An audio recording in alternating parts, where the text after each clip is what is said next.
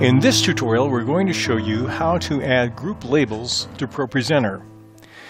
Group labels give you a label and a color you can use, which make it really great, especially for those who are showing the presentation real time. I have a song on the screen called Be Thou My Vision. All the lyrics are what I want. We have 5 different verses. So how do I let the operators see very clearly the difference between the verses? Well, I'll use group labels. I right-click on a slide, I'll take the first verse, and go to the group label option. And when I do that, I have a pop-up, and I can label it a verse, a chorus, a bridge, a tag, a blank, whatever I want. I'm going to go over here and go down and just click on verse 1. Now, what happens here is very common in ProPresenter.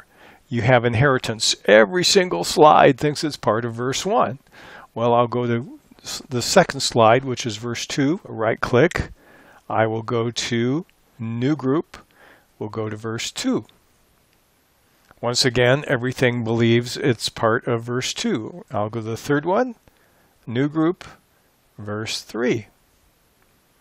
The next one, right click, New Group, we'll do verse 4. Right click, then we'll go to a new group. Now I don't have a verse 5. What do? I can click on Other. If I click on Other, I can give it a label. Call it verse 5. I can give it a color. Let's pick a one we don't have up there so far. Let's pick a yellow. Now I can save this label and the color on my drop-down list, or I can choose not to. I'm going to not save it for now, but you may wish to do it every time. So if you have another song with 5 verses, you already have a label. Then I'll click on OK. Now I have all the verses color-coded. Let's assume we want to add a blank slide. An easy way to do that is you click on the plus button, and you'll have a drop-down that'll may tell you you're adding a slide, and right now it inherited verse 5. Well, to label it as blank, I right-click on the slide, I go to my new group, and I have the option called blank. And there we go.